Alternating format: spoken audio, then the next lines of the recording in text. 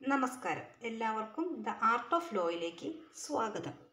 ഇന്ന് നമ്മൾ ഈ വീഡിയോയിൽ ഡിസ്കസ് ചെയ്യാൻ പോകുന്നത് ദ ഇന്ത്യൻ എവിഡൻസ് ആക്ട് 1872. ഈ ഇന്ത്യൻ എവിഡൻസ് ആക്ട് 1872 കുറച്ച് ഇൻട്രൊഡക്ഷൻ പോർഷൻസ് ആണ്, ഇൻട്രൊഡക്ഷൻ ടോപ്പിക്സ് ആണ് ഡിസ്കസ് ചെയ്യാൻ പോകുന്നത്. ഏതൊക്കെ ടോപ്പിക്സ് ആണെന്ന് നോക്കാം. Meaning of evidence law, definition of evidence law, nature of evidence law. ഈ 3 ടോപ്പിക്സാണ് നമ്മൾ ഈ വീഡിയോയിൽ ഡിസ്കസ് ചെയ്യാൻ പോകുന്നത്. തുടർന്നുള്ള ടോപ്പിക്സ് അടുത്ത വീഡിയോകളിലായിട്ട് അപ്ലോഡ് ചെയ്യും. First, meaning of evidence law.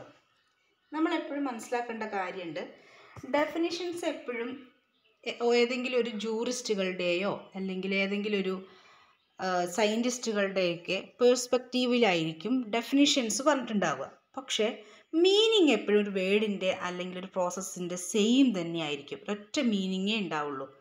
നമ്മളെപ്പോഴും ഡെഫിനിഷൻസിന് ഒരുപാട് പ്രാധാന്യം കൊടുക്കാറുണ്ട്. അതുപോലെ തന്നെ നമ്മൾ പ്രാധാന്യം കൊടുക്കേണ്ട ഒന്നാണ് മീനിങ്.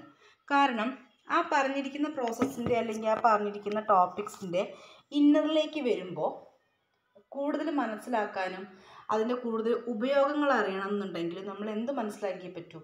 മീനിങ് മനസ്സിലാക്കിയേ പറ്റൂ. ഇപ്പം ഇവിടെ തന്നെ എവിഡൻസ് ലോയിൽ ഒരുപാട് ടോപ്പിക്സ് ഉള്ളിൽ വരുന്നുണ്ട്. നമുക്ക് കൺഫ്യൂഷൻ ആകുന്നതും ഈസി ആയി തോന്നുന്നതും ഒക്കെ ആയിട്ടുള്ള ഒരുപാട് ടോപ്പിക്സ് ഉണ്ട്. അപ്പോൾ അതൊക്കെ നമുക്ക് ഉപയോഗിക്കേണ്ടിടത്ത് ഉപയോഗിക്കാനും അല്ലെങ്കിൽ അത് കൃത്യമായ രീതിയിൽ മനസ്സിലാക്കാനും നമ്മൾ എന്ത് മനസ്സിലാക്കിയിരിക്കണം? ആദ്യം ഈ മീനിങ് മനസ്സിലാക്കണം. ആ ടോപ്പിക്സിൻ്റെ എല്ലാം എക്സ്പ്ലനേഷൻ ഈ മീനിങ്ങുമായിട്ട് കണക്ട് ചെയ്ത് കഴിഞ്ഞാൽ നമുക്ക് എളുപ്പം മനസ്സിലാക്കാൻ കഴിയും. അപ്പോൾ നമുക്ക് എവിഡൻസിൻ്റെ മീനിങ്ങിലോട്ട് പോകാം. The word evidence has originated from the Latin word evidere. എവിഡിയർ എന്ന് ചിലത് പറയും, ചില ആളുകൾ എവിഡറി എന്നും പറയും. അപ്പോൾ എവിഡറി എന്ന് പറയുന്നത് എന്താണ്? ടു പ്രൂവ്, എന്തെങ്കിലും ഒന്ന് പ്രൂവ് ചെയ്യാൻ, തെളിയിക്കാൻ, അല്ലെങ്കിൽ എവിടെയെങ്കിലും ഒന്ന് ഷോ ഇനി fact or of law legal resources, ഏതെങ്കിലും ഒരു എന്താ പറയുക, എവിടെയെങ്കിലും ഒരു പ്രസൻറ്റ് ചെയ്യാൻ വേണ്ടിയിട്ട്, എന്തിൻ്റെങ്കിലും മുന്നിലേക്ക് പ്രസൻറ്റ് ചെയ്യാൻ വേണ്ടിയിട്ട് എന്നൊക്കെയാണ് ഈ എവിഡറി എന്നുകൊണ്ട് ഉദ്ദേശിക്കുന്നത്. ഇവിടെ ഏതെങ്കിലും ഒരു കേസുമായി ഇവിടെ പറഞ്ഞിരിക്കുന്ന എവിഡൻസ് എന്ന് പറയുന്നത് ഒരു കേസുമായിട്ടോ ഒരു ഫാക്റ്റുമായിട്ടോ ഒക്കെ എന്തായിരിക്കണം? ബന്ധപ്പെട്ടിരിക്കണം. ഇപ്പോൾ ഒരു ഫാക്റ്റുമായിട്ട് ബന്ധപ്പെട്ടിരിക്കണം എന്ന് പറയുന്നതിനുള്ള കാരണം, ഇപ്പോൾ ഒരു ഫാക്റ്റ് നമുക്കറിയാം, ഫാക്റ്റ് എന്താണെന്നറിയാം, അതിൻ്റെ ആ ഒരു വസ്തുത, തന്നിരിക്കുന്ന അല്ലെങ്കിൽ സംഭവിച്ച കാര്യത്തിൻ്റെ വസ്തുത, ആ വസ്തുതയുമായി ബന്ധപ്പെട്ടുകൊണ്ടിരിക്കുന്ന ഒരു എവിഡൻസ് തന്നെ ആയിരിക്കണം, അല്ലെങ്കിൽ അതിൻ്റെ തന്നെ ഒരു മെറ്റീരിയൽ ആയിട്ട് ഒരു ഒബ്ജക്റ്റോ അല്ലെങ്കിൽ ഒരു മെറ്റീരിയലോ അതുപോലെയുള്ള എന്തെങ്കിലും ഒരു സൂചകങ്ങളായിരിക്കണം അവിടെ പറഞ്ഞിരിക്കുന്ന എവിഡൻസ് എന്ന് പറയുന്നത്. ഒരു ഫാക്റ്റുമായിട്ട് ഒരു ബന്ധവും ഇല്ലാത്തൊരു സാധനം കൊണ്ടുവന്നാൽ അത് നമുക്ക് എന്തെന്ന് പറയാൻ കഴിയില്ല. ഈ കേസിൻ്റെ അല്ലെങ്കിൽ ഈ ആ ഫാക്റ്റിൻ്റെ എവിഡൻസ് എന്ന് പറയാൻ പറ്റുമോ? പറ്റില്ല. അപ്പോൾ ഇവിടെ ഇമ്പോർട്ടൻ്റ് ആയിട്ട് പറഞ്ഞിരിക്കുന്ന ഒരു കണ്ടീഷൻ എന്താണ്? എവിഡൻസ് എന്ന് പറയണമെങ്കിൽ ഒരു കൃത്യമായ കേസുമായിട്ടോ അല്ലെങ്കിൽ ആ നമ്മൾ ഡിസ്കസ് ചെയ്തുകൊണ്ടിരിക്കുന്ന അല്ലെങ്കിൽ നമ്മൾ പ്രൂവ് ചെയ്യാൻ ശ്രമിച്ചുകൊണ്ടിരിക്കുന്ന ഫാക്റ്റുമായി ബന്ധപ്പെട്ടിരിക്കുന്ന ഒരു ഒബ്ജക്റ്റോ അല്ലെങ്കിൽ ഒരു മെറ്റീരിയലോ ആയിരിക്കണം ഈ എവിഡൻസ് എന്ന് പറയുന്നത്. ഒരു ബന്ധമില്ലാത്തത്, മറ്റൊരു കേസിൻ്റെ ബന്ധമുള്ളതായിരിക്കരുത്. മറ്റൊരു കേസിൻ്റെ ബന്ധമുള്ളത് അത് അതിൻ്റെ എവിഡൻസ്. ഈ ഒരു നമ്മൾ നമ്മൾ ഡിസ്കസ് ചെയ്തുകൊണ്ടിരിക്കുന്ന ഫാക്റ്റിൻ്റെ എവിഡൻസ് എന്ന് പറയുന്നത് ആ ഫാക്റ്റുമായിട്ട് ബന്ധപ്പെട്ട് തന്നെ ആയിരിക്കണം. ഇപ്പോൾ നമുക്ക് വേറൊരു കാര്യം കൂടിയും പറയാം. ഇപ്പോൾ ഒരു കേസ് അല്ലെങ്കിൽ ആ ഫാക്റ്റ് എവിഡൻസ് എന്ന് പറയുന്നത് എന്തെന്നാണ് പറഞ്ഞിരിക്കുന്നത്? എന്താണ്? ഏതെങ്കിലും ഒരു തീരുമാനത്തിൽ എത്തിച്ചേരാൻ. ഇപ്പോൾ ഒരു ഫാക്റ്റ്, ആ ഫാക്റ്റ് ഒന്നെങ്കിൽ സത്യമാവാം അല്ലെങ്കിൽ അത് നുണയായിരിക്കാം, അല്ലേ? ഇത് ഏതെങ്കിലും ഒന്നിലേക്ക് ഏതെങ്കിലും ഒരു തീരുമാനത്തിലേക്ക് എത്തിച്ചേരാൻ സഹായിക്കുന്ന ഒന്നിനെയാണ് എന്തെന്ന് പറയുന്നത്? എവിഡൻസ് എന്ന് പറയുന്നത്. ഇപ്പോൾ ഒരാളെ കുത്തിക്കൊന്നു, അല്ലെ ഒരാളെ കുത്തിക്കൊന്നു, അപ്പം അത് ഫാക്റ്റ് നടന്നു. അത് ആരെ കുത്തിക്കൊന്നു, എന്തുകൊണ്ട് കുത്തിക്കൊന്നു, ഇതെല്ലാം അവിടെ സർക്കംസ്റ്റാൻഷ്യലായിട്ടോ അല്ലെങ്കിൽ നമുക്ക് ആ പരിസരങ്ങളിൽ നിന്നോ അല്ലെങ്കിൽ ആ ഫാക്റ്റുമായി ബന്ധപ്പെട്ടിട്ടോ പലതരത്തിലുള്ള കൈൻഡ്സ് ഓഫ് എവിഡൻസ് ഉണ്ട്. അതൊക്കെ ഇനി വരുന്ന വീഡിയോ ഡിസ്കസ് ചെയ്യും. അപ്പം അതുമൂലം നമ്മൾ ശേഖരിച്ചു വെക്കുന്ന ശേഖരിച്ച് വെക്കുന്ന എവിഡൻസുകൾ ആ കേസുമായിട്ട് ബന്ധപ്പെട്ടിട്ട് എന്നിട്ട് എന്ത് ചെയ്യും, നമ്മൾ കൺക്ലൂഷനിലെത്തും. എ എന്ന് പറയുന്ന ആളാണ് ബിയിനെ കത്തി കൊണ്ട് കുത്തിക്കൊന്നത്, മുൻ വൈരാഗ്യമായിരുന്നു എന്നൊക്കെയുള്ള ഒരു കൺക്ലൂഷനിലേക്ക് എത്തിച്ചേരാൻ വേണ്ടി സഹായിക്കുന്ന ഒരുപാട് ഹെൽപ്പിംഗ് മെറ്റീരിയൽസിനെ അല്ലെങ്കിൽ ഒബ്ജക്ട്സിനെയാണ് എന്തെന്ന് പറയുന്നത്, എവിഡൻസ് എന്ന് പറയുന്നത്. നെക്സ്റ്റ് നമുക്ക് ഡിസ്കസ് ചെയ്യാം ഡെഫിനിഷൻസ്. ഈ ഡെഫിനിഷൻസ് എന്ന് പറയുന്നത് എന്താണ്? നമ്മൾ ലേമാൻസിൻ്റെ ലാംഗ്വേജിലും ഡെഫിനിഷൻസ് നമ്മൾ പറയും. ഒരു ലേമാൻ ലാംഗ്വേജിൽ നമ്മൾ ഡെഫിനിഷൻ എന്താണ്, എവിഡൻസിൻ്റെ ഡെഫിനിഷൻ എന്ന് പറയുന്നത് എന്താണ്? To the proofs produced in the court of law in favour or against the disputed facts. നമ്മൾ നേരത്തെ പറഞ്ഞതുപോലെ തന്നെ ആ മീനിങ്ങുമായിട്ടൊന്ന് ബന്ധപ്പെട്ട് നോക്കിക്കഴിഞ്ഞാൽ നമുക്ക് മനസ്സിലാക്കാൻ പറ്റും. ഇപ്പം നേരത്തെ പറഞ്ഞതിൽ ഒരാളെ കൊന്നു. ഇപ്പം എ നമ്മൾ കൺക്ലൂഷനിൽ എത്തുന്നത് അല്ലെങ്കിൽ ഫാക്റ്റ് എന്ന് പറയുന്നത് എ ബിയിനെ കത്തി കൊണ്ട് കുത്തിക്കൊന്നു, ഇതാണ് ഫാക്റ്റ്. അത് തെളിയിക്കണം. നമ്മൾ പ്ലെയിനായിട്ട് കണ്ടുപിടിച്ചിട്ട് അത് തെളിയിക്കണം. അത് അവൻ തന്നെയാണോ? അതിന് ഒരുപാട് പ്രൊസീജിയേഴ്സ് ഉണ്ട്. അപ്പോൾ അത് സത്യമാണോ അല്ലയോ എന്ന് വെച്ചാൽ ആ ഫാക്റ്റിന് ഫേവറബിൾ ആവുക. അത് ഫേവറബിൾ ആവുക എന്ന് പറഞ്ഞു കഴിഞ്ഞിട്ടുണ്ടെങ്കിൽ അത് അവരെ തന്നെയാണ് ബീനെ കത്തിക്കൊണ്ട് കുത്തിക്കൊന്നത്, ഫേവറബിളായി. ഇനി അത് എഗെയിൻസ്റ്റ് ആവുക എന്ന് പറഞ്ഞു കഴിഞ്ഞിട്ടുണ്ടെന്നുണ്ടെങ്കിൽ എ ആയിരിക്കില്ല, വേറെ ആരെങ്കിലും കത്തി കൊണ്ടോ അല്ലെങ്കിൽ വേറെ അരിവാൾ കൊണ്ടൊക്കെ കൊന്നിട്ട് എയുടെ തലയിലിട്ടതായിരിക്കാം, എനെ ബ്ലെയിം ചെയ്തതായിരിക്കാം. അപ്പോൾ അങ്ങനെയുള്ള സാഹചര്യം. അപ്പോൾ അത് എഗെയിൻസ്റ്റ് ആയിട്ടോ അല്ലെങ്കിൽ ഫേവറബിളായ രീതിയിലോ ഒരു കോർട്ട് ഓഫ് ലോയുടെ മുന്നിൽ പ്രൊഡ്യൂസ് ചെയ്യുന്ന എല്ലാ തരം പ്രൂഫുകളെയും എന്തെന്ന് വിളിക്കും? എവിഡൻസ് എന്ന് വിളിക്കും. ഒരു ഫാക്റ്റ് കോർട്ട് ഓഫ് ലോയുടെ മുന്നിൽ ഒരു ഫാക്റ്റിന് എതിരായിട്ടോ ഫേവറബിളായ രീതിയിലോ ആ ഫാക്റ്റ് തെളിയിക്കാൻ വേണ്ടിയിട്ട് കോടതിയുടെ മുന്നിൽ പ്രൊഡ്യൂസ് ചെയ്യുന്ന എല്ലാ പ്രൂഫുകളെയും വിളിക്കുന്ന പേരാണ് എന്തെന്ന്? എവിഡൻസ്. സിമ്പിളായിട്ട് മനസ്സിലാക്കാൻ പറ്റും, നമുക്ക് സാധാരണക്കാർക്ക് മനസ്സിലാക്കാൻ പറ്റുന്ന കാര്യമാണ്. ഒരു കേസിന് അനുകൂലമായിട്ടോ അല്ലെങ്കിൽ പ്രതികൂലമായിട്ടോ ആ കേസ് തെളിയിക്കാൻ വേണ്ടിയിട്ട് കോടതിയുടെ മുന്നിൽ നമ്മൾ എന്തൊക്കെ സബ്മിറ്റ് ചെയ്യുന്നോ അതിനൊക്കെയാണ് എവിഡൻസ് എന്ന് പറയുന്നത്. ഇനി നമുക്ക് ഓരോരുത്തരുടെയും പേഴ്സ്പെക്റ്റീവിൽ എന്താണ് പറയുന്നത് നോക്കാം. ഇപ്പോൾ സർ ബ്ലാക്ക് സ്റ്റോൺ എന്താ പറഞ്ഞിരിക്കണേ? Evidence signifies that demonstrates makes clear or ascertain the reality of the facts or points in issue ether on one facet or the opposite. ഇവിടെ എന്താ പറയണത്? ഈ ലേമൻ ലാംഗ്വേജിൽ പറഞ്ഞിട്ടുള്ള ആ ഒരു ഡെഫിനിഷനോട് ചേർന്ന് തന്നെയാണ് ഇതും വരുന്നത്. എന്താ പറയുന്നത്?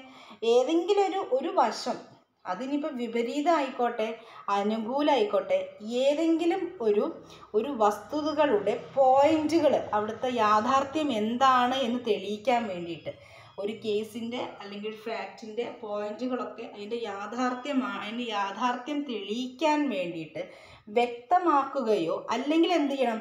കണ്ടെത്തുക, വേറെ പുതിയത് കണ്ടെത്തുക. ഒന്നുകിൽ അവിടെയൊക്കെ ഒന്നുകിൽ ആ ഒരു ആക്ട് നടന്നിട്ടുള്ള സ്ഥലങ്ങളിൽ എന്തായിരിക്കും നമുക്ക് നോക്കിക്കഴിഞ്ഞാൽ കാണാൻ പറ്റും. ഇല്ലെങ്കിൽ നമ്മൾ എന്ത് ചെയ്യണം? പുറമെ ലിങ്കുകൾ വെച്ച് നമ്മൾ എന്ത് ചെയ്യണം? ഇപ്പോൾ ഈ ഫോൺ കോൾസ് നമ്മൾ ചിലപ്പോൾ കസ്റ്റമർ കെയറിനെ അല്ലെങ്കിൽ മറ്റ് സൈബർ ആക്ടിവിറ്റീസിനൊക്കെ നമ്മൾ ഡിപ്പെൻഡ് ചെയ്യും. അപ്പോൾ അവിടുന്ന് കിട്ടുന്ന രേഖകൾ അങ്ങനെ എന്തെങ്കിലും കണ്ടെത്തണം. ഇല്ലെങ്കിൽ അവിടുന്ന് അത് തെളിയിക്കാൻ വേണ്ടി നമ്മൾ അവിടുന്ന് ആ ഒരു സർക്കംസ്റ്റാൻഷ്യൽസിൽ നിന്ന് നമുക്ക് എന്ത് ചെയ്യണം? നമുക്ക് വ്യക്തമായിരിക്കണം. അവിടുന്ന് ഒന്നെങ്കിൽ അവിടുന്ന് തെളിയിക്കാൻ കഴിയണം, ഇല്ലെങ്കിൽ നമ്മൾ എന്തെങ്കിലും ഒന്ന് കണ്ടെത്തിയിട്ട് ആ ഒരു ഫാക്റ്റ് തെളിയിക്കണം. അപ്പോൾ സർ ബ്ലാക്ക് സ്റ്റോൺ ഇത്രയും വളരെ സിമ്പിളായിട്ട് പറയുന്നതാണ്. നമ്മളുടെ ലേമൻ ലാംഗ്വേജിൻ്റെ സെയിം തന്നെയാണ് ഇവിടെയും പറയുന്ന ഡെഫിനേഷൻ. ഇത്രയേ ഉള്ളൂ. ഏതെങ്കിലും ഒരു ഫാക്റ്റിൻ്റെ ഒരു വശം, അത് വിപരീതമായിക്കോട്ടെ അനുകൂലമായിക്കോട്ടെ, അത് ഒന്നെങ്കിൽ അത് തെളിയിക്കാൻ വേണ്ടിയിട്ട് അവിടെ തന്നെ വ്യക്തമാകുകയോ അല്ലെങ്കിൽ വേറെ നമ്മൾ കണ്ടെത്തി കൊണ്ടുവരികയോ ചെയ്യുന്ന ആ കാര്യങ്ങളെയാണ് എന്തെന്ന് പറയുന്നത്? എവിഡൻസ് എന്ന് പറയുന്നത്. നെക്സ്റ്റ് നമുക്ക് പറയാം സർ ടൈലർ എന്താ പറയുന്നത്? എല്ലാ ലീഗൽ മീഡിയത്തെയും എന്തെന്ന് വിളിക്കാം? എവിഡൻസ് എന്ന് വിളിക്കാം, എക്സെപ്റ്റ് ആർഗ്യുമെൻറ്റ്സ്. അത് കൃത്യമായിട്ട് അവിടെ പറയുന്നുണ്ട്. എന്താ ടൈലർ പറയണേ? എല്ലാ തരം ലീഗൽ മീഡിയവും അവിടെ എന്ത് തന്നെയാണ്?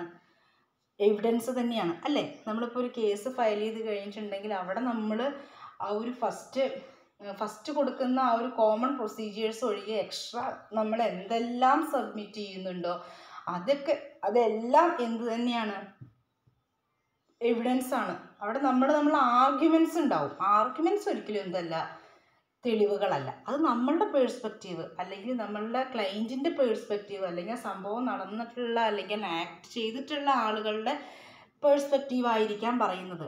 അപ്പോൾ ആർഗ്യുമെൻറ്റ്സ് എവിഡൻസ് അല്ല. പക്ഷേ ബാക്കി എല്ലാ ലീഗൽ മീഡിയവും എന്ത് തന്നെയാണ്, എവിഡൻസ് തന്നെയാണെന്നാണ് സർ ടൈലർ പറയുന്നത്. നെക്സ്റ്റ് സർ സാൾമണ്ട് എന്താ പറയണേന്ന് നോക്കാം. ഏതെങ്കിലും ഒരു ഫാക്റ്റ് വായിക്കാം. Any fact or statement which has the power to prove is called evidence. എന്താ പറയണേ? ഏതെങ്കിലും ഒരു ഫാക്റ്റ്, ഒരു വസ്തുത, അതല്ലെങ്കിൽ ഏതെങ്കിലും ഒരു പ്രസ്താവന, അതിന് എന്ത് തെളിയിക്കാൻ പറ്റും? ആ ഒരു കേസ്, പർട്ടിക്കുലർ കേസ് തെളിയിക്കാൻ പവർ ഉണ്ട് എങ്കിൽ അതിനെ എന്തെന്ന് വിളിക്കും? എവിഡൻസ് എന്ന് വിളിക്കും. ഇപ്പോൾ ഏതെങ്കിലും ഒരു സ്റ്റേറ്റ്മെൻ്റ് എന്ന് പറയണത് ഇപ്പം എന്താ, ഒന്നെങ്കിൽ മരിക്കാൻ പോകുന്ന ആളുടെ മരണമൊഴി സ്റ്റേറ്റ്മെൻ്റാണത്. ആ സ്റ്റേറ്റ്മെൻറ്റ് മരണമൊഴി നമുക്ക് കിട്ടിക്കഴിഞ്ഞിട്ടുണ്ടെങ്കിൽ അതൊരു ഇമ്പോർട്ടൻ്റ് ആയിട്ടുള്ളൊരു തെളിവ് തന്നെയാണ് അല്ലേ. അപ്പോൾ അങ്ങനെയുള്ള ഏതെങ്കിലും ഒരു ഫാക്റ്റ് അല്ലെങ്കിൽ ഏതെങ്കിലും ഒരു പ്രസ്താവന ആ കേസ് തെളിയിക്കാനുള്ള പവർ ഉണ്ട് എങ്കിൽ അതിനെ എന്ത് തന്നെ വിളിക്കും എന്നാണ് പറയുന്നത്? എവിഡൻസ് എന്ന് വിളിക്കും എന്നാണ് പറയുന്നത്. അപ്പോൾ ഇത്രയും ഡെഫിനിഷൻസാണ് നമ്മൾ ലേമൺ ലാംഗ്വേജിൽ എന്താണെന്ന് പറഞ്ഞു, പ്ലെയിൻ ആയിട്ടുള്ള ലാംഗ്വേജിൽ എന്താണ് ഡെഫിനിഷൻ പറയണമെന്ന് പറഞ്ഞു എവിഡൻസിൻ്റെ.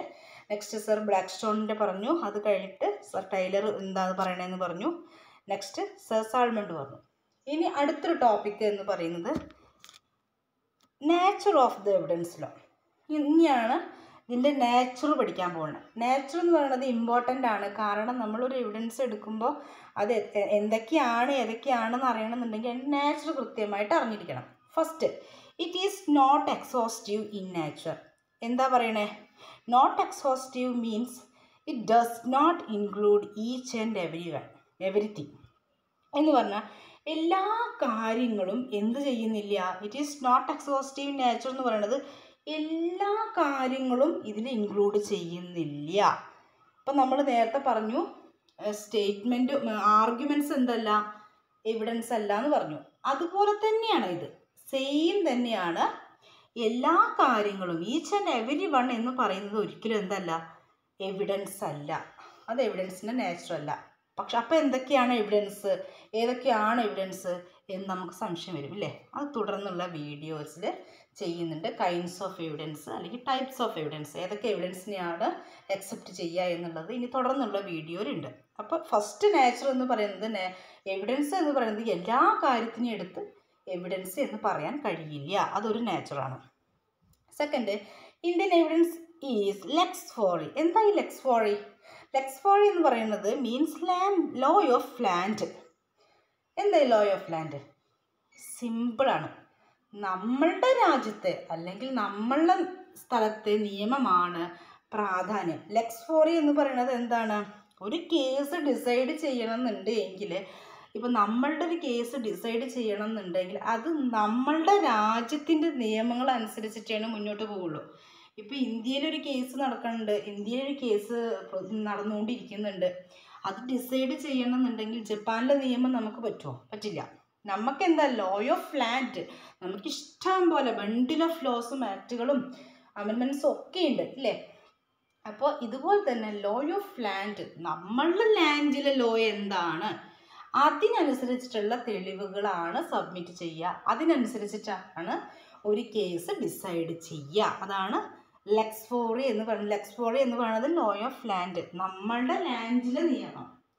ഒരു കേസ് ഡിസൈഡ് ചെയ്യണമെങ്കിൽ എവിഡൻസുകളൊക്കെ വെച്ചിട്ട് നമ്മളുടെ ഒരു കേസ് ഡിസൈഡ് ചെയ്യണമെന്നുണ്ടെങ്കിൽ നമ്മളുടെ ലാൻഡിലെ ലോ എന്താണോ ആ ലോയ്ക്ക് അക്സെപ്റ്റബിൾ ആയിട്ടുള്ള എവിഡൻസുകൾ എന്തൊക്കെയാണോ അത് മാത്രമേ ഇവിടെ നടപ്പിലാവുള്ളൂ. അത് മാത്രമേ അവർ കോടതി അക്സെപ്റ്റ് ചെയ്യുള്ളൂ. അതാണ് ഇന്ത്യൻ എവിഡൻസ് ഈസ് ലെക്സ് ഫോറി എന്ന് പറയുന്നത്, നമ്മുടെ രാജ്യത്തെ നിയമങ്ങൾക്ക് അനുസൃതമായിട്ടുള്ള evidence. Next, it is part of law of procedure. സിമ്പിളാണ്. നമുക്കറിയാം സിവിൽ ക്രിമിനൽ എന്ന് പറയുന്ന പോലെ തന്നെ നമ്മൾ ലോയിനെ എന്തായിട്ടും തരംതിരിച്ചിട്ടുണ്ട്, സബ്സ്റ്റാൻഷ്യൽ ലോ എന്നും പ്രൊസീജിയറൽ ലോ എന്നും തരംതിരിച്ചിട്ടുണ്ട് അല്ലേ. നമുക്ക് പ്രൊസീജിയറൽ ലോ എന്ന് പറയുന്നത് നമുക്ക് ഏറ്റവും സിമ്പിളായിട്ട് ഓർമ്മ വരിക CPC CRPC അല്ലേ. അതുപോലെ തന്നെ ഒരു പ്രൊസീജിയറൽ ലോ തന്നെയാണ് എന്ത്, ഈ എവിഡൻസ് ആക്ട് എന്ന് പറയുന്നത്. അതൊരു നാച്ചുറാണ്. സബ്സ്റ്റാൻഷ്യൽ ലോ നമുക്ക് ഇഷ്ടം പോലെ അറിയാം, ഒരുപാട് സബ്സ്റ്റാൻഷ്യൽ ലോ ഉണ്ട്. ഈ പ്രൊസീജിയറൽ ലോ എന്ന് പറയുന്ന രീതിക്ക് CPCയും CRPCയും പോലെ തന്നെ ഒരു പ്രൊസീജിയറൽ ലോയാണ് എന്തും എവിഡൻസ് ആക്ട് എന്ന് പറയുന്നത്. നെക്സ്റ്റ് എന്താ, it is retrospective in nature. എന്താണ് ഇത്രയും റെട്രോസ്പെക്റ്റീവ് എന്ന് പറയുമ്പോൾ പേടിക്കാനൊന്നുമില്ല, ഇത്രേ പറയുന്നുള്ളൂ. മുൻകാല പ്രാബല്യത്തോടെയുള്ള നിയമത്തിനെയാണ് എന്തെന്ന് പറയുന്നത്, എവിഡൻസ് ആക്ട്. മുൻകാല പ്രാബല്യത്തോടെ നിലവിൽ വന്നിട്ടുള്ള ഒരു ആക്റ്റാണ് എന്ത്, ഈ എവിഡൻസ് ആക്ട് എന്ന് പറയുന്നത്.